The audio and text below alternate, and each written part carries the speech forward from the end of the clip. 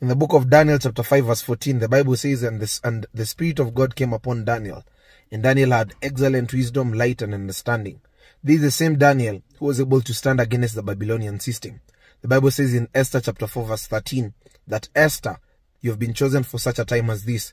That's the same Esther that went before the king, which was against the law for the queen to come to the king without her being summoned by the king. But she went because the people were dying. When you study the Bible at the same time, there are people who are able to stand out in their times and seasons, people like Moses.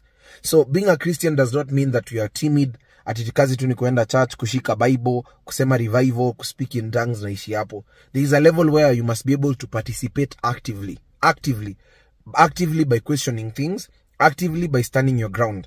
So it is not Christianity to be polite, to be timid, and not to face the things that are actually facing us. Because at the same time, all these things are still affecting us, directly or indirectly. Either way, they're affecting us.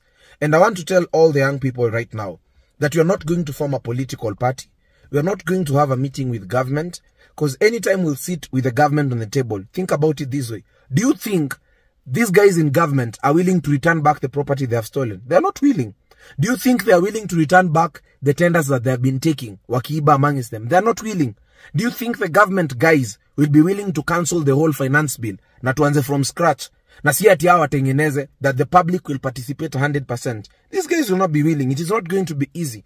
Anytime revolutions have happened, it actually took blood, it took pain, it took time.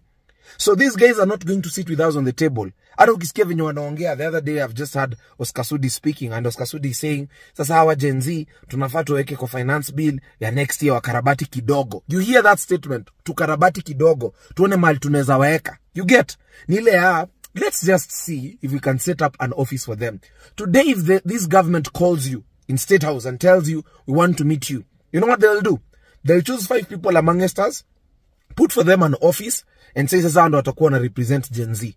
Because when these people look at us, they actually don't understand us. They don't even know anything about us. They don't have a clue. They don't even know who is blogging. Awa naambiwa tuna mapia wake. Wow, by the way ni kumoto. When they look at us, they see TikTok, they see jokers, they see drunkards. They don't understand that they're Gen Zs who are focused, they're Gen Zs who are thinkers, they're Gen Zs who can question, they're Gen Zs who are also wealthy. Tukona do, by the way. Say ati tumesota. They don't know that. Them probably when they look at their children are not focused. So they think we are like their children. But they don't understand that they're Gen Zs who have a sane mindset. We have studied both in terms of Christian literature and they have also read other books. They don't understand that. And so as young people, you're not forming a political party. No one is going to meet the government. If the government wants to meet us, the first thing they need to do is to return all the property they have stolen, all the land, all these accusations. They have to respond to them, which is not going to be easy. And I want to tell all the young people who are at the forefront, in the limelight, leading all these mandamanos. Listen, all these politicians you're seeing today were once good people. These guys were in the Christian Union. Some of them, when they joined YK92, they're in the Christian Union in campus. Malala was writing scripts. He wrote a script about Shackles of Doom, a play that really trend kabisa sometimes back. Na yun ilimleta kwa limelight. All these guys were good people. But because they received money early, the Bible says in the book of Daniel, when they accept to eat the food, the delicacies of the king, it does something to you. Even today as Benigno Lubengo, if government gives me a job, I'll not be the way I am right now. There is something that you lose. Remember, it's not about just us taking power. Tukichukua power hata kesho. There is nothing we will change at all. We need to change the whole system. So how are we going to do it? Let's be consistent with our message. The second thing, let's begin to build capacity.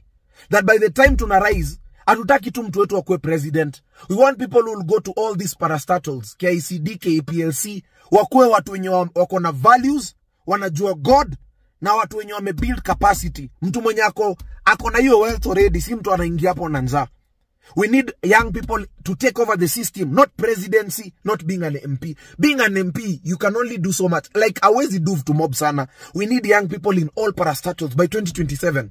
So to the lawyers, to the doctors, to the engineers of our time, it is time for you to now see how you can begin taking advantage of these opportunities. Otherwise, kesho, tupatane Tuesday, us and the I Speak team will be in Tao. We'll be leading more than 500 young people from I Speak Society.